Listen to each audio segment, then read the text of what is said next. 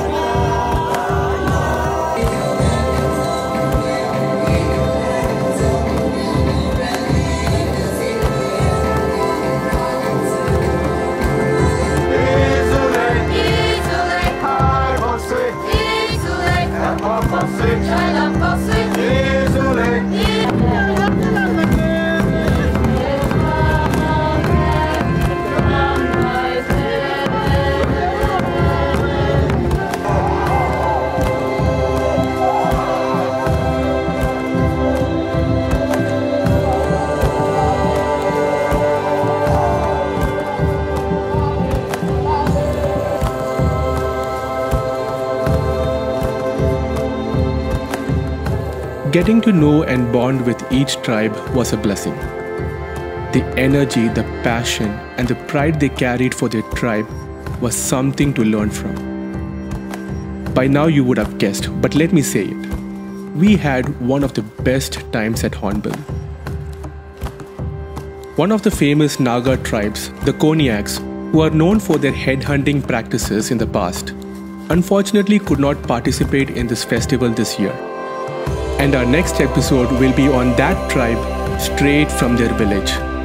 So subscribe and stay tuned, my friends. Be part of our journey while we capture more such beautiful places and culture in this beautiful country called India.